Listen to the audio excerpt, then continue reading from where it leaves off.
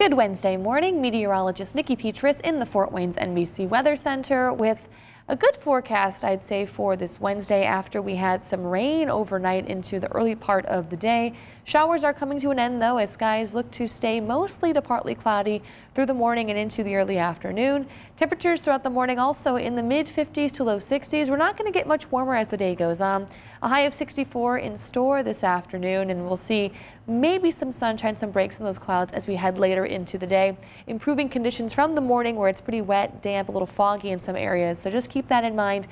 Things will be turning much nicer, though, as we get into Thursday. Overnight, a warm front set to bring another round of some overnight showers, maybe even a stray thunderstorm once again. Otherwise, skies are cloudy. Temperatures mild down into the low 50s, but that rain, just like this morning, will come to an end early tomorrow. Then a big jump in temperatures set for our Thursday, a high of 75 degrees, if you can believe that, well above normal.